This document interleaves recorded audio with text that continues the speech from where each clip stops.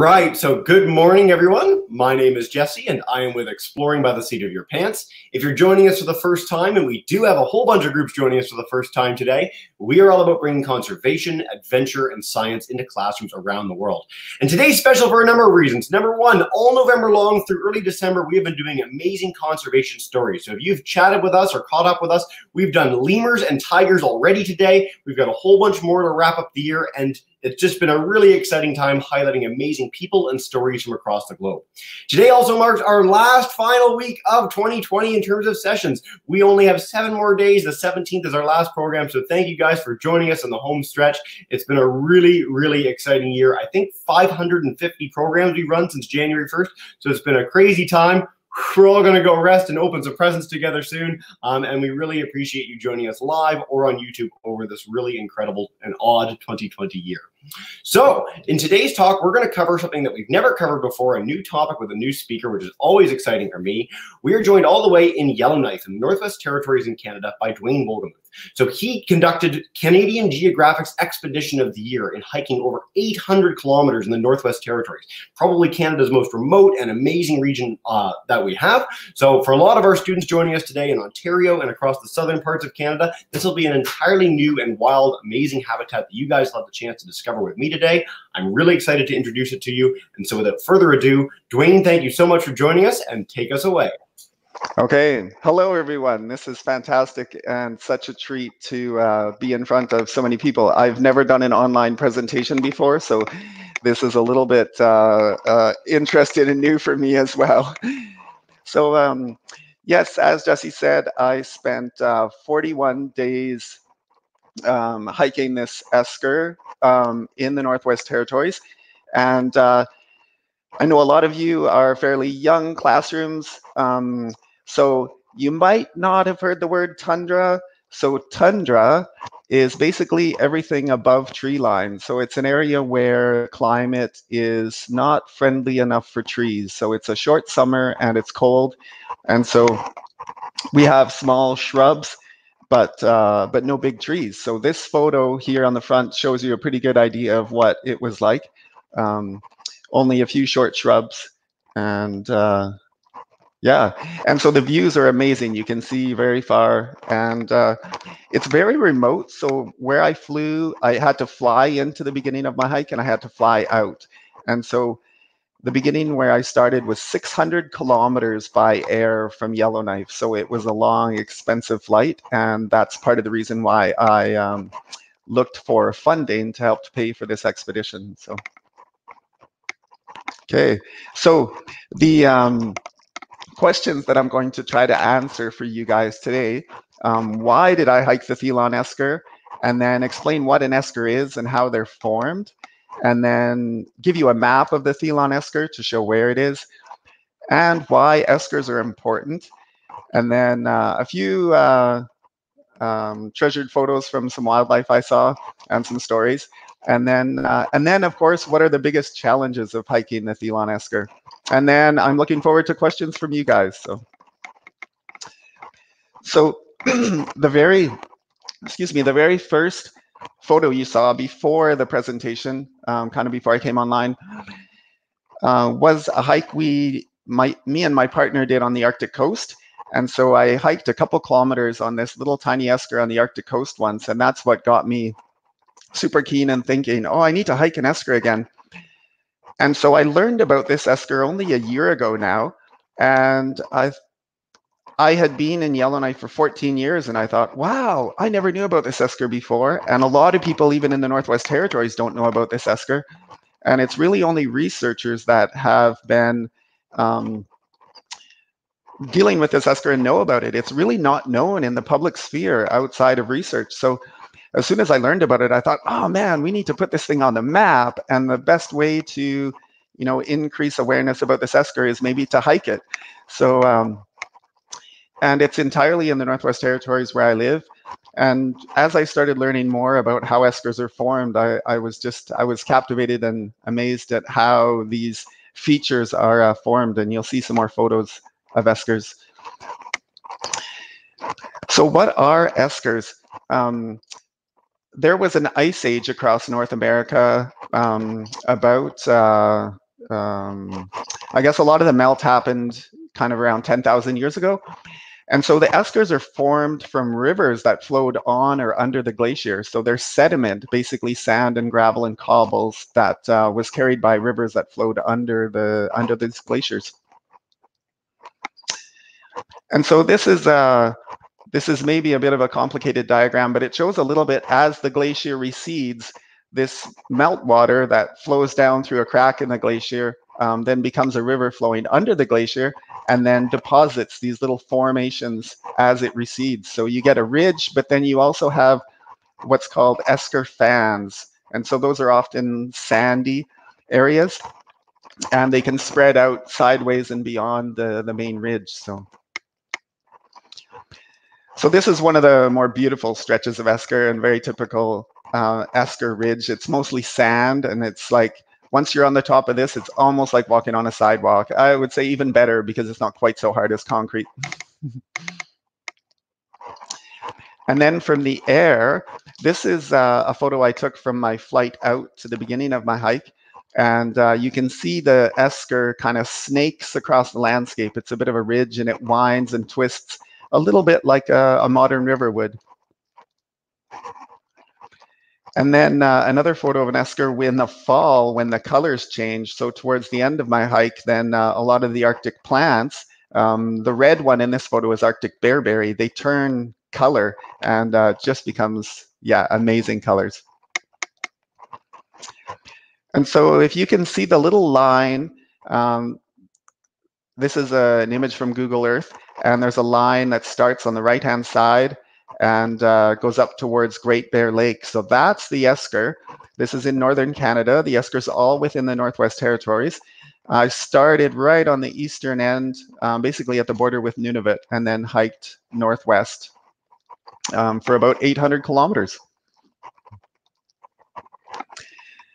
And so eskers are very important ecologically. They provide, a lot of the tundra has permafrost, which means the ground is frozen, and it's really hard for animals to make dens in that kind of ground. But on the esker, you get a lot of sand and dry material, and it's high, and they can build amazing dens. So this den in this photo is actually a wolf den that I found. I didn't see the wolves, but there was fresh tracks and some goose feathers outside the den. And so the eskers also provide microclimates for plants. So if you have an esker, it will have a sunny south side, and you'll get a lot of warm, heat-loving plants. And then on the north side, you get a lot of cold-loving plants. And then the eskers also provide really easy travel for humans and animals, and they were used a lot for hunting and camping by Aboriginal people in the past. And so the wildlife, yeah, no lions and tigers on the in the Arctic tundra, but the really cool creatures, I think one of my favorites for sure is the muskox. And I saw a whole herd of muskox. So in sheer numbers, I saw more muskox than any other large animal. And this is a really interesting one. You guys might guess before I say what produced this. I don't very often take images of poo, but this was so amazing I had to. This is actually bear scat, bear poo. And they're eating so many berries on the eskers at this time of year that they have pretty runny poo, and it gets splattered across the sand. And this is a dig from a grizzly. So there's a lot of ground squirrels on the eskers as well, because they can build dens and live in the esker so easily. And so they're one of the favorite foods of grizzlies. So grizzlies will just go mad digging for ground squirrels. So for me, I didn't really want to see grizzlies. I'm traveling alone and want to keep my distance from grizzlies. But so every time I saw a dig like that, it made me nervous. And caribou, there's supposed to be a lot of caribou in the tundra in Canada, but the numbers of the herds are not doing so well recently. And so I didn't actually see very many. But But I did see a lot of shed antlers or antlers from dead caribou. So this one is an animal that died, and you can see the two antlers are attached and the base of the skull is there. And I actually contacted a photographer, Michael Lookman, and he allowed me to use a few of his photos. So this is a nice close-up of what a caribou looks like, if for anyone who has not seen a photo of a caribou.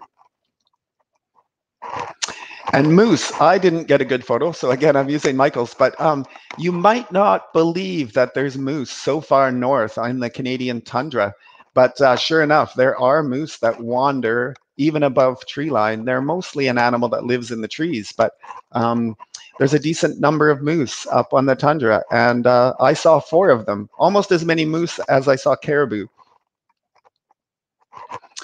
And Arctic wolves, again, the number of Arctic wolves in this region of the tundra are not as high now because the caribou are their main source of food, and the caribou aren't doing so well right now. But I did see 4 wolves along the way, and one was a pup. I actually saw them at their den on the side of the Esker, so that was really cool. And so now I'll get into the challenges of hiking the Thelon Esker. There's lots of them, and I have a few photos to try and show you for the various challenges. So probably the biggest one is black flies. You've probably heard stories of how bad bugs can get in the wilderness, and especially on the tundra, you have a lot of black flies. And so I wore socks over my hands to not get bites on my hands, and I wore a head net over my head. So that was how I looked for most of the hike. And then river and lake crossings. So there's a lot of lakes and a lot of rivers on the tundra, and because the ground is so frozen, there's a lot of water on the surface. And so I did 54 boat crossings during my hike.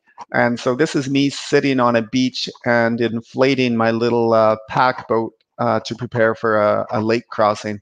And it would take an average of about 50 breaths to fill, like 50 full breaths to fill this boat. So it took a little bit of time to inflate it. So, and this is a river that I actually crossed on foot, but it might have been safer to go away from the rapid and do it with my boat. But those rocks are slippery and you've got flowing water, and that was a bit of a sketchy or dangerous crossing, but that gives you an idea of some of the rivers I had to cross.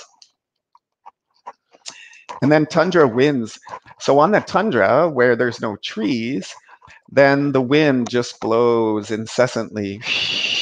It's always blowing. And I shouldn't say always, there are pauses, but so then this is me drying my tent on the top of the Esker. So often, because of the wind, I could take a 20-minute break in the afternoon and just dry my tent in the wind like this. And the lack of shelter. So again, I talk a lot about the lack of trees. So the tundra without trees. For the most part, I tried to camp on the Esker or near the Esker. And so the ridge of the Esker can provide shelter. So in this area of the tundra, the winds are dominant from the east and the north. So then I would typically try to be on the south or the west side of the Esker to make camp so that I could be out of the wind. But the Esker isn't perfectly continuous. There are gaps in various locations. And so some of those gaps were really long, like even 20 or 30 kilometer gaps where the Esker just didn't form a ridge. And so then I'm basically camping out in the open. So out of those 41 days, I had to camp out in the open tundra without any kind of shelter for 2 nights only. So it wasn't too bad, but both nights I was like, crossing my fingers and hoping that I wouldn't get a storm. And so this is one of those 2 nights, and you can see by the shape of the tent there is a good wind blowing on it, but not a crazy storm, at least. And so there was a lot of up down. I was following the ridge of the Esker because I wanted to be on the top and I wanted to enjoy that view. and I wanted to be in the breeze as well because that kept the bugs away. And I didn't know it at the time, but I kept my GPS on the entire time for the first 2 weeks because I had lots of power, and I wanted to take photos along the way that I could waypoint later so that I could have them located where they are on the earth. And so my GPS told me that I was going up and down an average of 720 meters a day. So in addition to doing 20 kilometers of hiking, I was going up and down every day an average of 720 meters. So that's like, yeah, I don't know which mountain that might compare to, but it's not a huge mountain. It's low, but still having to hike up and down every day. And this is a view from one of the ridges. Okay, yeah, so grizzly bears. I didn't get close enough to get a good photo like this, but because I was traveling solo and really focusing on safety and minimizing my risk, then I tried to, as soon as I saw grizzlies, it was all about not disturbing them and trying to stay as far away as I could. And so I encountered 9 grizzlies along the way. 2 of them I managed to sneak around, but there was 7 of them that saw me, and it was like, okay, what's going to happen here? And so, yes, it was. There was one bear for sure that made me a bit nervous, and several times I had the safety off on my bear spray, but I never had to use it, so that was good. And another huge challenge for hiking, you have to carry everything on your back, and so in order to lighten that amount of weight, to not have as much weight, then I packed light on food. I tried not to bring too much food, but that meant I tried to harvest from the land a bit. And so this was a typical breakfast where I had a lot of berries and just a little bit of granola. And these are cloudberries. They're a tundra berry. Probably most of you have never seen them before. They only grow on the tundra, but they're really common in the Arctic communities. People pick them a lot and really enjoy them. And cooking as well. For hiking, often people will carry a fuel stove, for example, but for that many days, I didn't want to carry fuel, and I didn't want something that could ever possibly break. So a stove that has parts that could possibly break, I didn't want to risk that. Plus, I enjoy just wood fires, and so I built myself, I've used it on previous hikes as well, but a little twig stove. So I used an old steel coffee can and built a twig stove. So this is me cooking mushrooms that I gathered on the hike and cooking them over a little twig stove. So you can actually see the flame poking out of the twig stove. And so this is probably one of the more minor challenges, but it was definitely still something that occupied my mind while I was hiking. Because I was so remote and out there for so long, I needed to keep my devices charged. So for example, I was communicating with an inReach, which is a message that, or a device that sends text messages, but by satellite. And so I used a little solar panel, and I learned how to put it on my backpack so that I could charge while I was walking. So with that little solar panel, I was able to keep my camera and my inReach devices charged, so I could stay in touch with other people. And so, yeah, that's the first good synopsis of my presentation. And I want to thank my sponsors. They are Mountain Equipment Co-op, Seek Outside, and the Royal Canadian Geographic Society. Yeah, I meant to add their logo and I forgot it, but I really appreciate the funding. I did get a very good gear sponsorship from Mountain Equipment Co-op that helped me along the way. So it was yes, it was a fun time. By the end, my body was a little bit exhausted, and I was happy to be finished. But only a few weeks after I was back, then I wanted to go back out and do more hiking. So That's Dwayne, that was great. Thank you so much. And I mean, not only do we get this chance to see something that we, again, we've never seen here at Exploring by the Sea of Your Pants, but highlight how important glaciology and sort of the sort of ice was to shaping Canada's landscape is something that's really exciting. And I've never seen it depicted quite that way. I've never seen that broadcast. That was wonderful. Yes. We'll get the Canadian Geographic logo up forever and after the fact, so you guys can check that out. Yeah, perfect. So yeah, I want to dive in with questions for all our groups joining on YouTube. Let me know where you're coming in from. I'd love to see if we have any full classes there. You can share your questions in the chat bar. We can do that, right? But what I'm going to start with is a question from Miss Erickson's class. So they're joining us in Stafford Springs in Connecticut. So Miss Erickson, you want to come in, kick us off with a question? Just mute your mic, and you're good to go. Yes, good morning. Sorry if we were just a few minutes late. I don't know if you talked about polar bears. I don't know if you were or have any experience with bears while you're in the tundra. So if you could please let us know. Yeah. Oh, Dwayne, your audio cut out for a second.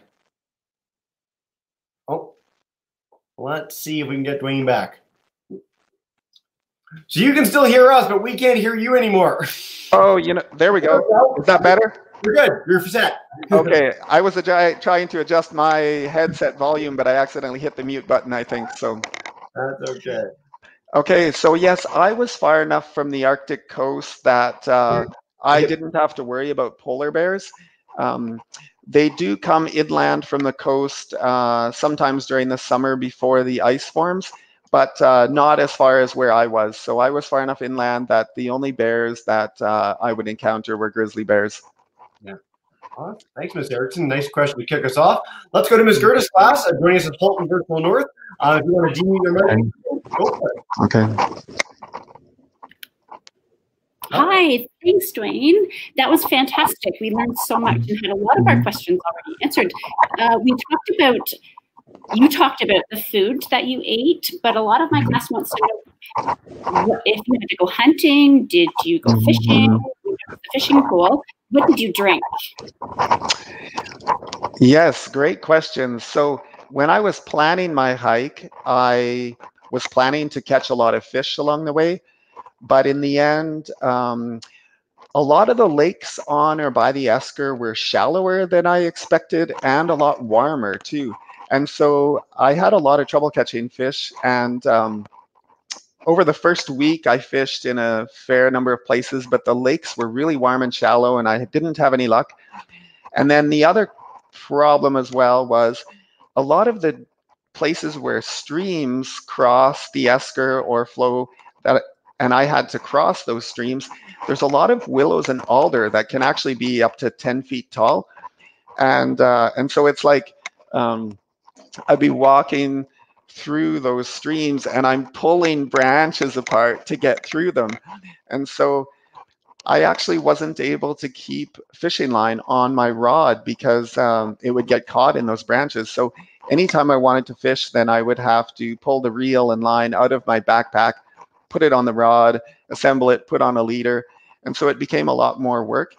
And so partway through, I realized that I had enough food, and I basically began to treat fishing as an emergency measure, so that if I got injured or for some reason couldn't make progress for a day or two, I would definitely spend time fishing. But so then I focused it on distance and making progress, and just used fishing as a backup. I had thought about hunting along the way, but chose not to take a rifle just for weight and to minimize the amount of weight I was carrying. Yeah, very good questions. And water, I've been traveling in the north long enough that I trust my own body with just drinking straight water from the lakes. So I didn't have a filter of any sort. I just drank water straight from the streams and straight from the lakes. Huh. By the way, you answered my question, which was going to be, where did you get the twigs for the twigs go? There you go. Good to know. Yes. Great. We talked about injury, and so this is a great question that we just got online from Mr. Fazio's class to Mr. Saga. They want to know, if you had an injury, illness, or bear attack, how long would it take you for you to receive help? Like, how do you get people out there? How long is that going to take? Yeah, so in the planning, I was anticipating minimum a day. So if anything ever happened to me and I was able to communicate my problem back to my contact in Yellowknife and try to get a plane out, I always planned for minimum a day. Yeah, it's very rare that you'd be able to, in that remote of a location, that I would be able to get someone to come and help me or to come and get me in less than 24 hours. Pretty much always be the next day. Or even more, it could even be 2 or 3 days if there's a weather challenge, for example. Which is why, and you mentioned this, and a lot of our explorers mentioned this, preparation is so key. Trying to minimize those risks and make sure you're never in a situation where that would happen is one of the most important things for any expedition. So I'm glad you ran into no difficulties because of your prep. That's wonderful. Yes. Miss G's class joining us in Thunder Bay, they had a question, so I want to bring them in. Hi, Miss G, go for it. Okay. Hi, good morning. We have a couple questions. Well, I don't want to see themselves on screen. So we wanted to know, with the lack of trees, how do humans breathe? Did you notice any difference in the air quality compared to where we live on the Canadian shores? Yeah, good question. Yeah, air quality. The air is amazing. Yeah, it's so far from communities or any any sources of pollution that you'd never smell anything. It just smelled so pure and so good. And you know, the one thing that I remember noticing on the hike was that just being out for so long, out of communities, the smell kind of becomes a little bit more attuned because you're not getting these really strong, overpowering smells frequently, like a smell of exhaust or smell of perfumes or something. And so there was actually times where I would smell plants and be like, oh, that plant has a smell. I never realized that before. But yeah, it's like the sense just becomes a little more sensitive. Yeah. That's super cool. I got your question in writing too, Miss G. So just to clarify for some of your students as well, in terms of oxygen, you don't actually need trees near you to have that sort of oxygen effect. You're always able to breathe oxygen wherever you are. And that's a the fact that gases circulate around the whole world just because carbon dioxide is produced in one area on the whole planet as opposed to just one individual area. So cool question, guys. All right. Let's go to Mr. Boccia's class joining us in Toronto, and then we're going to come next to Pinecrest. Mr. Boccia, go for it. Hi. My students were wondering what your favorite wild food was that you found in Tundra. Okay, my favorite wild food. Yes, I think I would have to say the blueberries. Yeah, the blueberries on the Arctic tundra, they're these little low blueberries. They're not the same as the blueberries you'd buy in a store. They're these really tiny. They may be, I guess the tallest ones are maybe a foot tall. And a lot of them on the tundra, they grow even shorter. They're only like an inch or two, maybe, really like a carpet almost. And but the taste is so strong and so great, and they're so dark. But they're also quite acidic. So I found I couldn't eat a huge amount of them. My body just like, it's too much acid, too strong. But I love the flavor. Dwayne, I think there's like a niche cookbook in your future if you want to do that as like a supplement to the expedition, like talk about all the mushrooms and the berries and stuff. I'd buy it. I don't know what other people, but we'll see. Let's go to Pinecrest with your Thelon's class. If you guys have one, come on up. All right, a student that's going to ask a question right there. Yep. Go for it. On the hike. Mr. Thelon, could you repeat that for us, please? The coolest thing that you saw on your hike. Ooh, no pressure, Dwayne. Coolest thing on the whole hike. The coolest thing. You know what? I will actually go into one of the coolest things about eskers that isn't well understood is that some of the eskers actually have ice cores. So inside the esker, so you have the ridge, the esker, and then inside of that, down low, you often have a core of ice. And so there's places in the summer when the esker is warm and that ice is melting, you actually have a stream that basically is flowing out of the esker. So there was a couple of places I saw where you have a big circle Esker Ridge, and right out of the side of the Esker down low is a stream. It basically is like a spring, and it's just flowing right out of the Esker, and it's super clear, crystal clear water. Yeah, I've never heard of that. How cool is that? Again, it's so nice to get to depict the Arctic as something other than a frozen, barren wasteland. Now, there's parts of the Arctic that are frozen year-round, but a lot of it is beautiful. Like you showed, I love the fall colors too. So that is a neat question, guys. Yeah. All right, let's go back to Halton Virtual for Ms. Class. Come on in, just demute your mic, Ms. Lou, and you're good to go. Hi, Dwayne. We're really excited to meet you. My class has been super excited. Hello. Sorry, I don't know if you can hear us. That's okay. Sorry, my teaching partner's in the room with me. So Fatima actually had a really good question. Fatima, do you want to unmute your mic and just say it really loudly? Hi, Fatima. Hello? Yeah, not coming through yet, Ms. Lou. Can you repeat it for us? I can get the question for her. She says, how do you know if the berries and mushrooms were safe to eat? Good question. Yes. Very good question. So yes, and I've been doing mostly canoe trips, but also a few hikes in the Northwest Territories for a good number of years. And so I've learned which berries and mushrooms are good to eat. And certainly it's important to know those plants before you pick them and eat them, because there are some berries and some mushrooms that are poisonous. So yeah, I was familiar with those berries before the hike.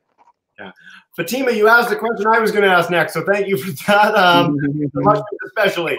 Awesome, guys. So we have time for another round of questions. We're whipping through these. Dwayne, this has been great. I'm going to from YouTube really quick, and then we'll come back for another round. Okay. So Miss Plant's class, you talked a lot about the wildlife and the lack of trees. What vegetation is there? So you've talked about this, but sort of what's the biggest part of the landscape that you're running into? Super, yes. So you maybe remember the photo that I showed of an esker where it was red on the top. And so those plants were Arctic bearberry, which is a type of berry, and it's edible, but it's not a lot of people don't like it. I do pick it, and I did eat it some on the hike. So there's actually probably like at least a half dozen different types of berries. The dominant shrub or plant, though, that you see on the tundra is dwarf birch. So it's a type of birch, but it only grows on the tundra. In a lot of places, it would only be a foot tall. In some places where there's better kind of microclimate, maybe on the edge of the esker or where there's a stream, sometimes that dwarf birch would grow. It could grow 10 feet tall. There are also willows in some places where there's more moisture and a little more heat on a south-facing slope, perhaps.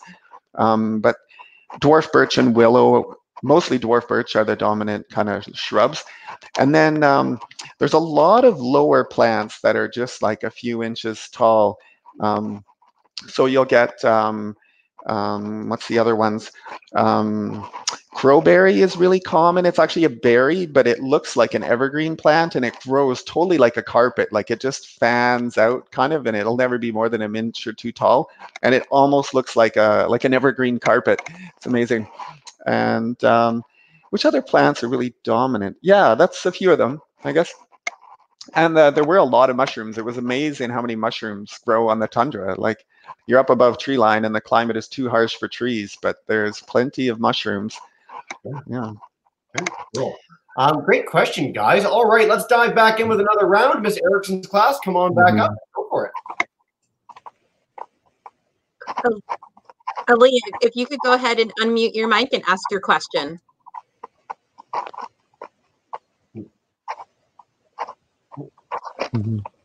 Wants to work.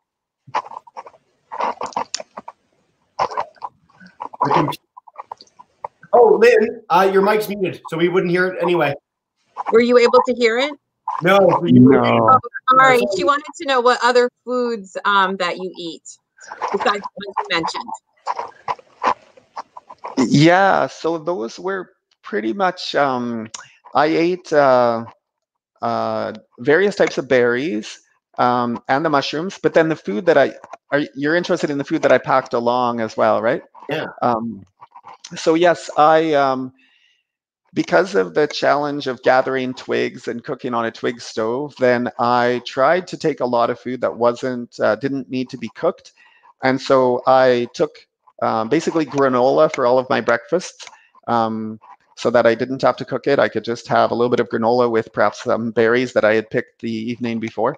And then my lunches and snacks during the day, I just took some dried jerky that I had made myself. Outside of this hike, I do hunt, so I make a lot of my own jerky. So I had bison and moose jerky that I had made myself that I took along, as well as a lot of nuts and a little bit of dried fruit as well. And I'm a huge fan of chocolate, so I take lots of dark chocolate, like good.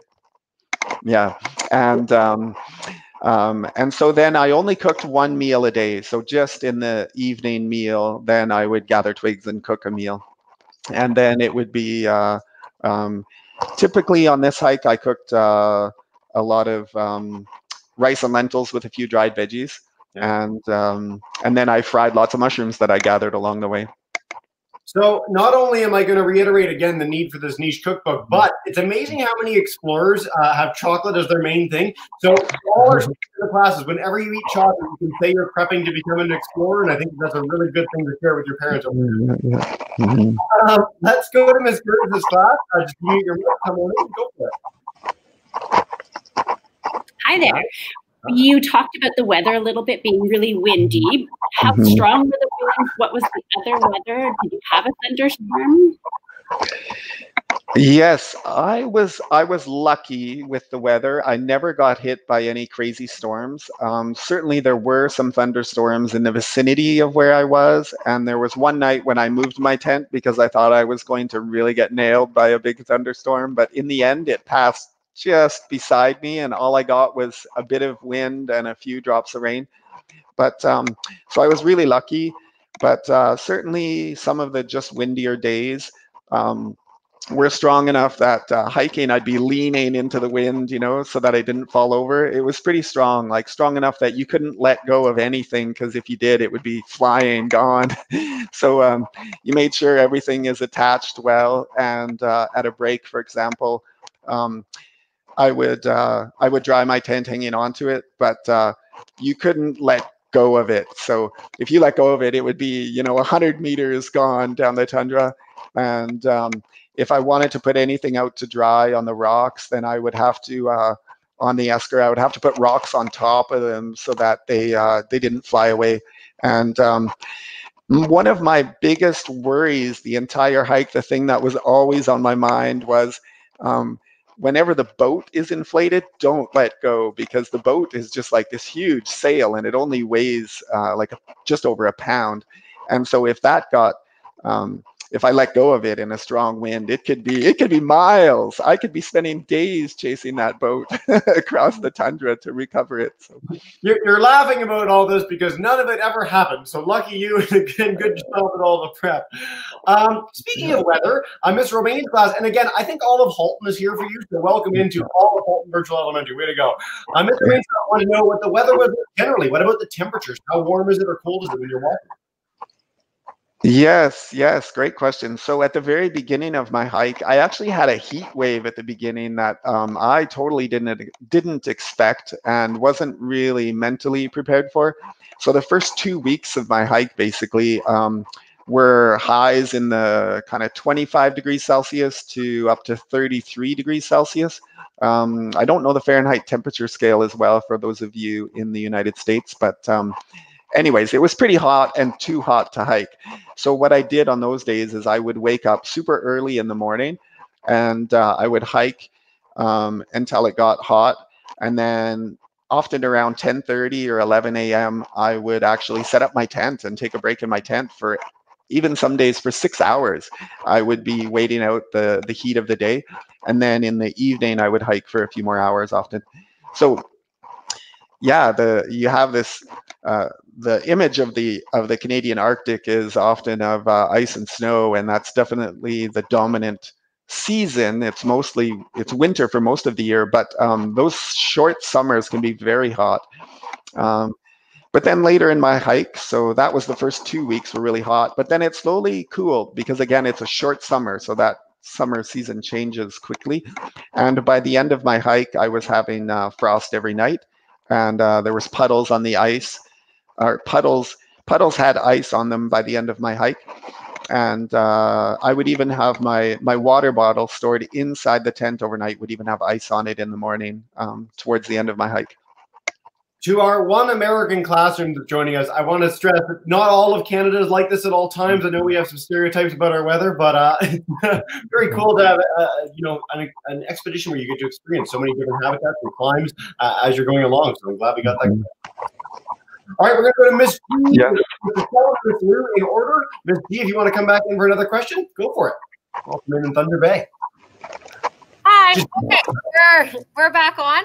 We had a couple of questions were already answered, so thank you for that. We wanted to know if you encountered an animal, because you mentioned you didn't bring a rifle, what would you do to defend yourself? Yeah. Yes, so I had, I took along 2 cans of bear spray, and I also took along 2 handheld marine flares. So they're a little device, they're about yay long and a round little tube, and you hold them in your hand and then they flame out the top. And they last for about 3 minutes, I believe. So, so bear spray was my first line of defense. But if a bear was really being aggressive or the bear spray didn't work, then the marine flares were a last resort. And basically, with those, I'd have a torch in my hand for 3 minutes. So.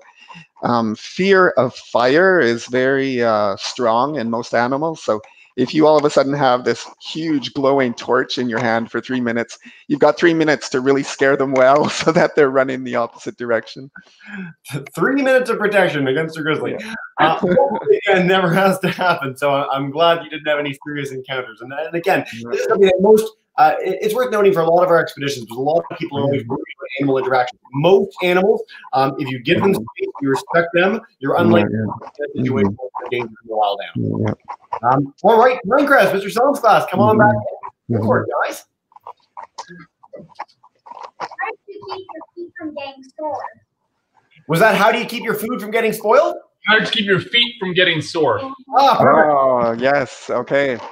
Yeah. So a lot of the work in keeping your feet from being sore is in advance, making sure you have the right shoes. And but then along the way, treating your feet well, I guess, trying to keep your feet dry as much as possible. So I took sandals along for all of the water and boat crossings, and that way I was able to keep my shoes, my main hiking shoes, dry most of the time. There was a few days when I was having a lot of rain or wet weather, then my shoes would just be wet all the time. But for the most part, there was probably only a half dozen or less days when I was hiking with wet feet. So that's probably the biggest really thing I did, was to make sure my feet were dry, have good shoes that I knew would be good for my feet and fit me well. But I also had to, a couple times, I had blisters on the tops of my toes from rubbing at the front of my shoes when I would be descending the esker, going down the esker. And there was a few times when I actually put tape around my toes to stop those blisters, to cover them up so that they're not rubbed anymore. But I took really light hiking shoes, actually, not a big heavy pair of boots. And those light shoes are more flexible and they're not as bad for blisters. So yeah, I was lucky to not have to deal with anything really, really painful or really bad. Foot hammering and dark chocolate. Sounds like the expedition for me, Dwayne. Let's finish up with Miss Lou's class. This has been great, guys. You guys have had awesome questions. Miss Lou, if you want to wrap us up, come on up and deem it your right. Go for it. For sure. Danvita had a question about eskers, actually. So Danvita, did you want to unmute your mic? Let's try this. Take 3 on the intercomputer. Question relay shuttle.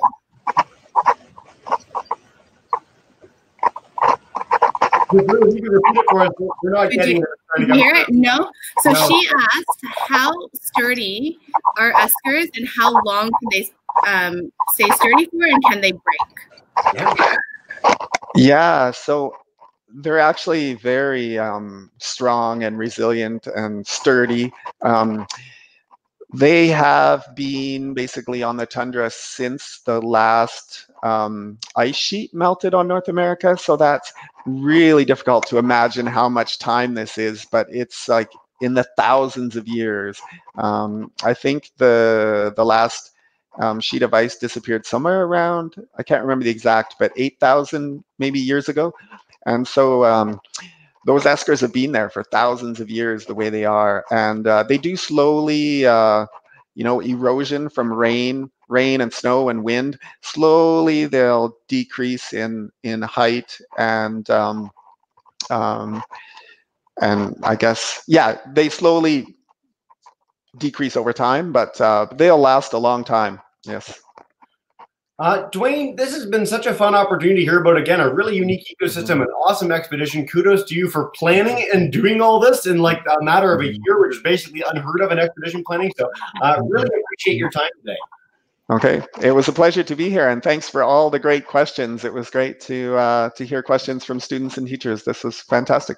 Well, Dwayne, what we do at the end of every broadcast, I'm going to bring in all our teachers. So Ms. Gerdes, Ms. Lou, Ms. Erickson, Ms. G, and Mr. Thelon. If you guys want to join me in saying a big thank you and goodbye to Dwayne today, you are all in the broadcast. Thank you so much, guys. Okay. And have a wonderful Thank you.